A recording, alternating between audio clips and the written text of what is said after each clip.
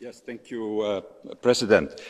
I have carefully listened to you, Prime Minister, for 30 minutes. For me, even when you have spoken now, I would have silently listened to you. But you didn't talk about the ruling of the Constitutional Court, because the ruling of the Constitutional Court is very clear.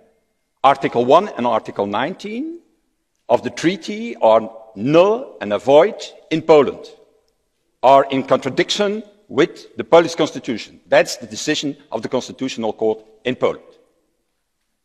And that is a constitution, a treaty, Article 1 and Article 19, that you have accepted in 2004, that the peace government has accepted at the moment of the Lisbon Treaty. And these Article 1 and Article 19, you know what it is. Article 1 is an ever closer union, and Article 19 is the central role of the European Court of Justice. By the way, it's exactly for the same reasons that the hard Brexiteers went out of the European Union. For these two articles, Article 1 and 19. So, the sinister game that you are playing is very clear. The sinister game is that you are putting a politicized Constitutional Court inside Poland. And that politicized Constitutional Court is criticized by whom? By the European Court of Justice.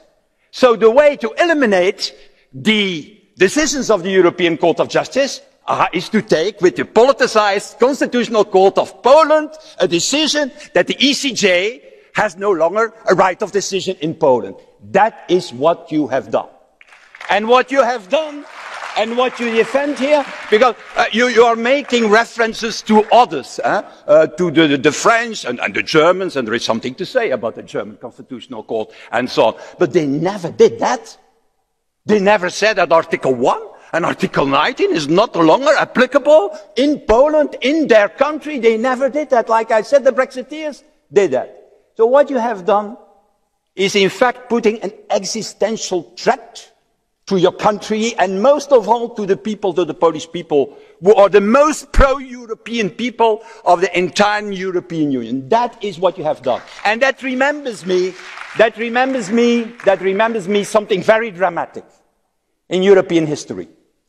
By the end of the 18th century, when a great country like Poland disappeared, a fatal mix of bad governance, of external threats, and the betrayal of conservatives who could not accept a modern Polish constitution at that time.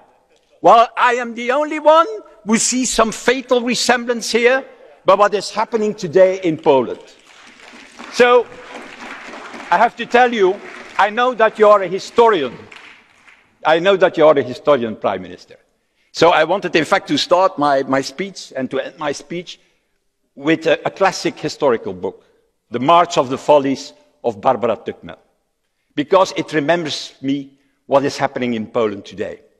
It starts with a simple decision, and it goes in another decision and a further decision, and that is when the folly starts.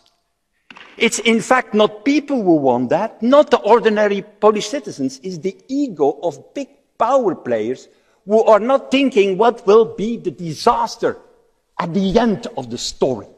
So my wish, Prime Minister, is please come back to these stupid decisions and end, together with the Polish people, this march of the folly that you have entered in 2050.